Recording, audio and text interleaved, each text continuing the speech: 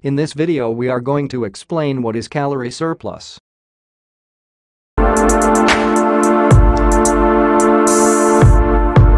You don't need to eat excessive amount of fat and junk food to be in calorie surplus to gain muscle or weight. A calorie surplus is a state in which you consume more calories than you burn, leading to weight gain in the form of muscle or body fat. While a calorie surplus is required to gain weight, simply eating more only leads to unsightly body fat. To gain muscle, you must combine a calorie surplus with a strength training routine. What is a calorie surplus?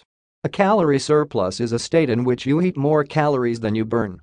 If you eat 3,000 calories per day and burn 2,500, you've created a surplus or excess of 500 calories per day. When you create a calorie surplus, your body either uses the extra energy to build muscle or store fat. Mostly skinny people adopt this calorie surplus to gain weight or gain muscle. So we are going to explain how to gain weight and how to gain muscle with how to gain weight. Gaining weight requires a calorie surplus. When you consistently eat more than you burn, your body either builds muscle or stores extra energy as fat. Your first step is to figure out how many calories you burn each day. You can use the calorie calculator for an estimate. The calculator estimates your daily needs based on size, gender, age and physical activity level. If you burn 3,000 calories per day, gaining weight requires an intake of over 3,000 calories per day. So you need to have 500 more calories than 3,000, so you will be in 500 calories surplus. How to gain muscle? While gaining weight simply requires a calorie surplus, gaining muscle requires combining a surplus with a strength training routine.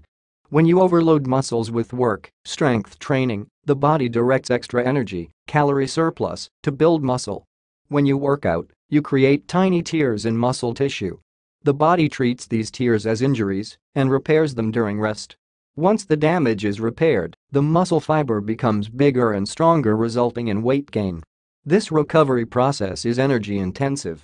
If you don't provide the body with enough calories, you will not gain weight or get stronger. A larger calorie surplus generally leads to faster weight gain. A common mistake, however, is eating too much. Though your goal may be to gain weight, a larger surplus leads to excessive fat gains. If you are eating too much calories, you are going to be fat. One more common mistake: they start eating junk food to reach their calorie need and end up being fat. Gaining some fat is normal when gaining muscle. Keeping your calorie surplus at a moderate level, around 500 calories over what your body burns each day, keeps the fat gain to a minimum. Keeping track of your weight, body fat percentage and calorie intake. How to identify calorie surplus for men or women? Men and women vary greatly in their ability to gain muscle mass over their lifetime. It's pretty well understood that men have 8 to 10x the amount of testosterone than women. This is why men are generally larger, have bigger bones, joints, bigger muscles, and more masculine traits such as thick facial hair, body hair, broad shoulders and sharp jawlines.